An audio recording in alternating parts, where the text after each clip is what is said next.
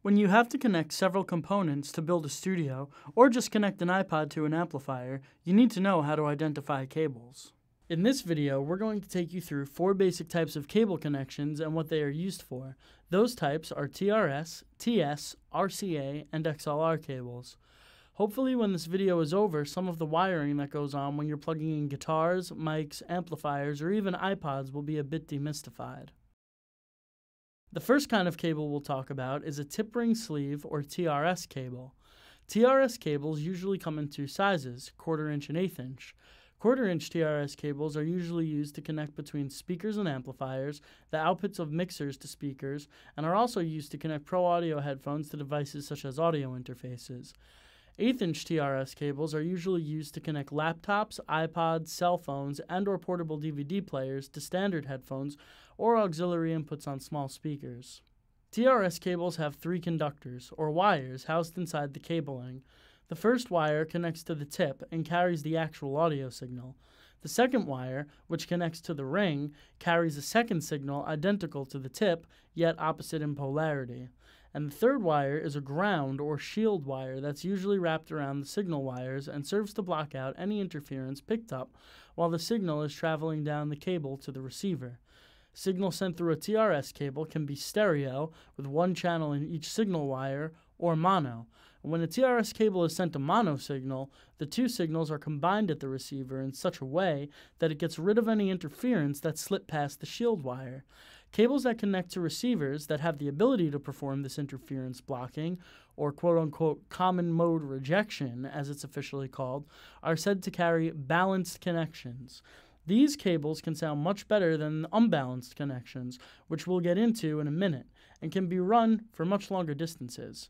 Furthermore, most signals passed through TRS cables are at what's called line level, meaning that no preamplification of the signal is necessary for it to be at a level usable by a mixer or other device. Similar to the TRS cable in appearance, but different in many regards, is the tip sleeve or TS cable.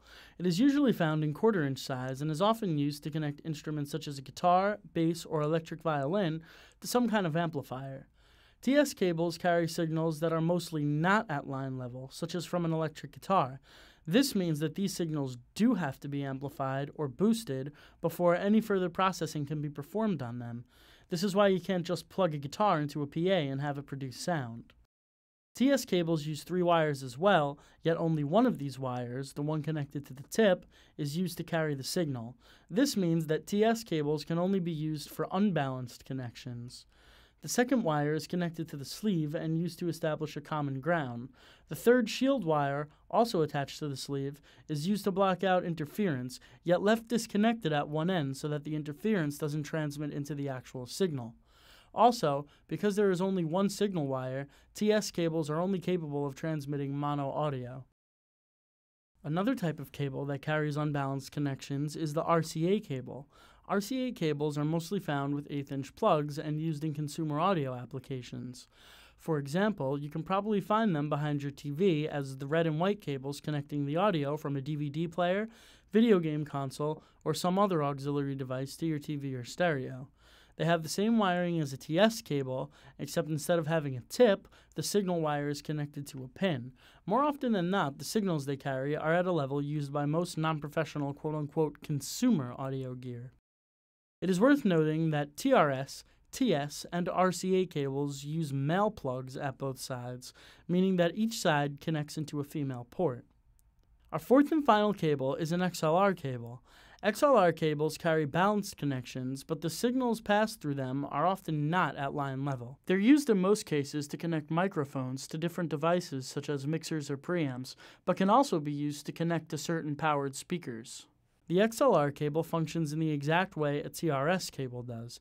It usually has 3 pins labeled 1, 2, and 3, which are most commonly used for ground, inverted signal, and signal respectively.